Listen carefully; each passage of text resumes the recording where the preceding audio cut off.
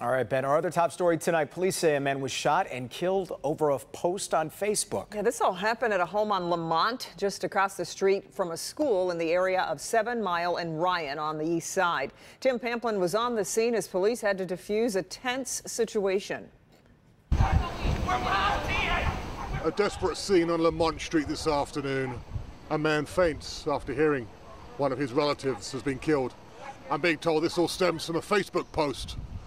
Two men approach the house, force their way inside, shoot the young 23-year-old dead. This happening right across the road from Legacy Charter Academy here on Hilldale. Detroit police are out now at this hour looking for those two men, again, who forced their way into this home, shooting and killing a 23-year-old young man sitting inside the residence here.